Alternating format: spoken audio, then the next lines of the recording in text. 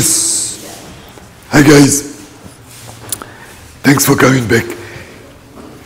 In previous video I talked about defense footwork, defense techniques called Oji Waza, and we talk about minimum space when I move, when I defend and if I move away, if I move off center, it should be smallest. If I block, it should be smallest. And your counter attack should be biggest. Let's talk about another concept here. So,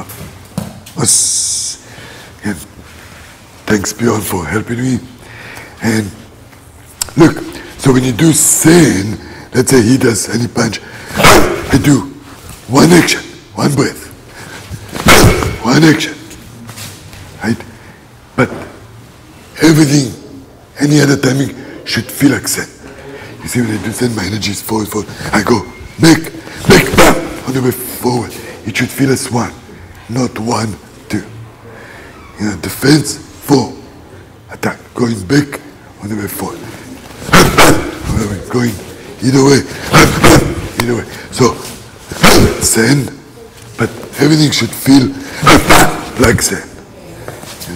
So, try to think that my energy is already forward, forward, forward.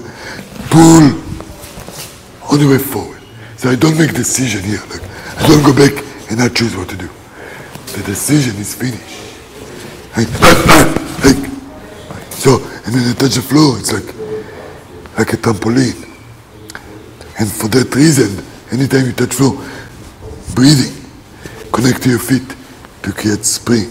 If you don't be like piece of wood, now the tone is going to be slow.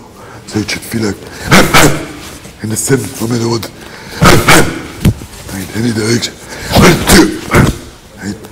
So think of everything as one. Everything is same, but everything is same feeling.